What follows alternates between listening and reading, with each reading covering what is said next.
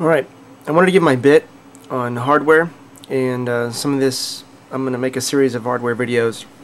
I tried to cover the topics I wanted to cover in one video, and I just couldn't do it. Just too much to say in a short amount of time. And some of my comments are going to be a response to Apple's hardware reliability and the quote-unquote Apple now using PC hardware.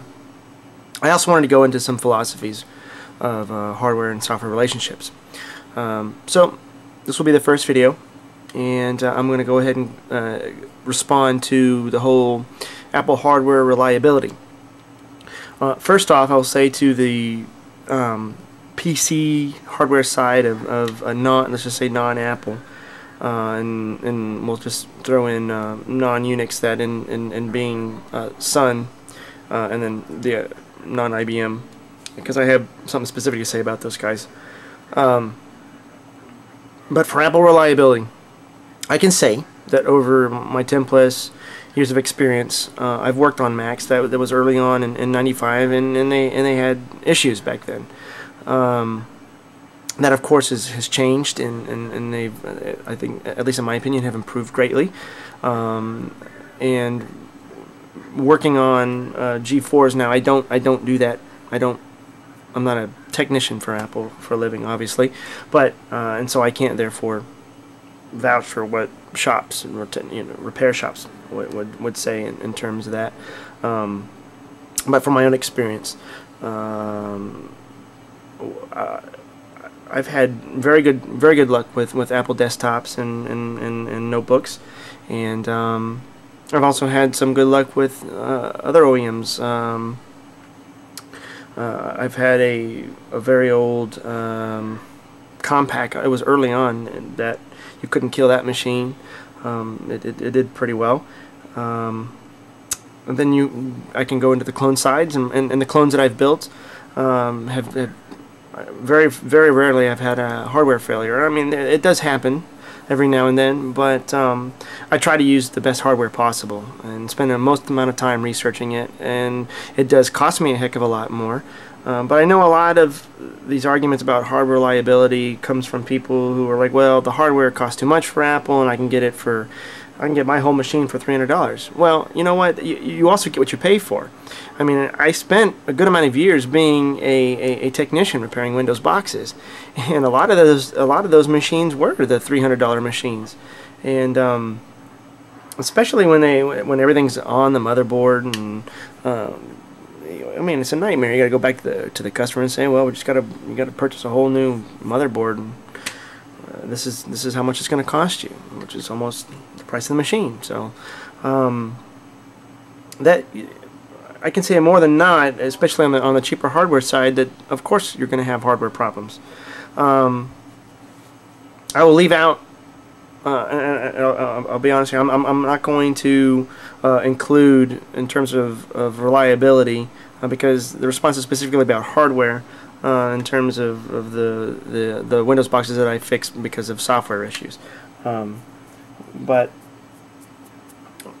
my own gaming rig, I spent a fortune on that machine, and it's got the very best of hardware in it, and it shows when XP when it runs. I mean, the benchmarks are there, which can show some of that hardware performance being put to use.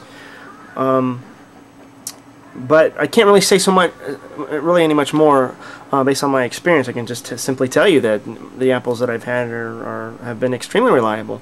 So what I'm going to do is include some links from Consumer Reports and some other news agencies that have shown Apple to be at least #1 or #2 in many categories. And then also I thought I would include technical support, which Apple is also getting very marks on. So I'll go ahead and include those on at the end of this video.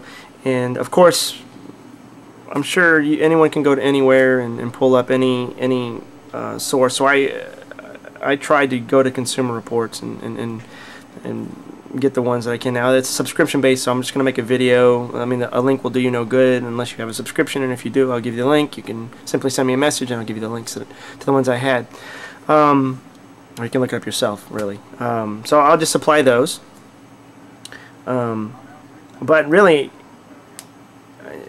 getting back to the hardware, now, oh well, I can put a machine together for significantly less than an Apple computer.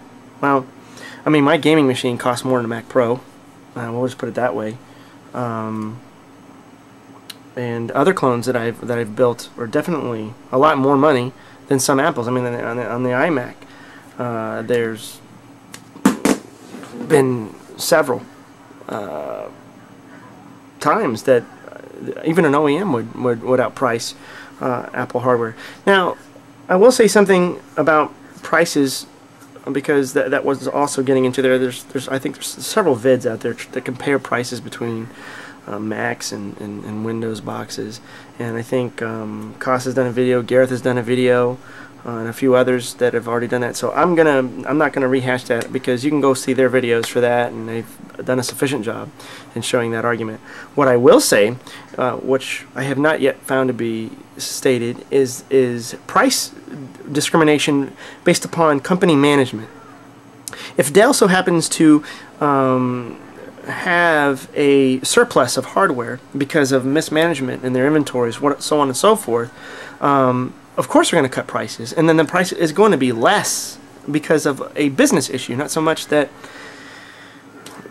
they're able to pull it off to make it cheaper and it's equivalent hardware, so on and so forth. So a lot of times it is a business issue that gets the price lower, and I'm sure that Apple has maybe run into that. And I think the whole iPhone issue, even though that's outside of computers, lowering the price is reflective of similar business practices where the companies run into these issues. I mean, there's a lot to manage in that, and you got inventories, and you have to do customer inelasticities, which are, this is economic jargons that I'm using here, but forecasting how much consumer surplus is out there that are going to purchase their products. So that has to really be considered, and a lot of times a lot is given to move products.